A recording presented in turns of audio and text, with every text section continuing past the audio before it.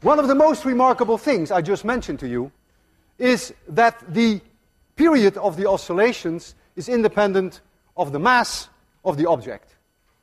That would mean if I join the bob and I swing down with the bob, that you should get that same period. Or should you not? I'm asking you a question before we do this awful experiment. Would the period come out to be the same or not? Some of you think it's the same. Have you thought about it? That I'm a little bit taller than this object, and that therefore maybe effectively the length of the string has become a little less if I sit up like this, and if the length of the string is a little less, the period would be a little shorter.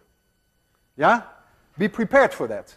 On the other hand, I'm also well, I'm not quite prepared for it. I will try to hold my body as horizontal as I possibly can in order to be at the same level as the bob. I will start when I come to a halt here. There we go.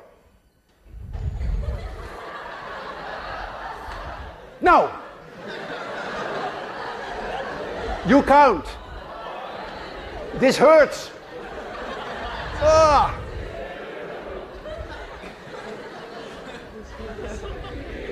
I want to hear you loud. Oh.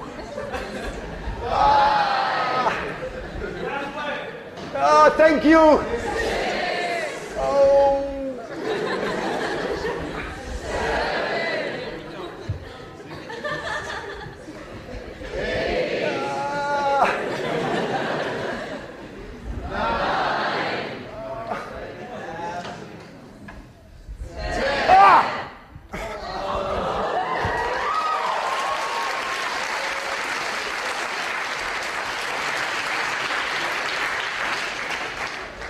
T with Walter Lewin.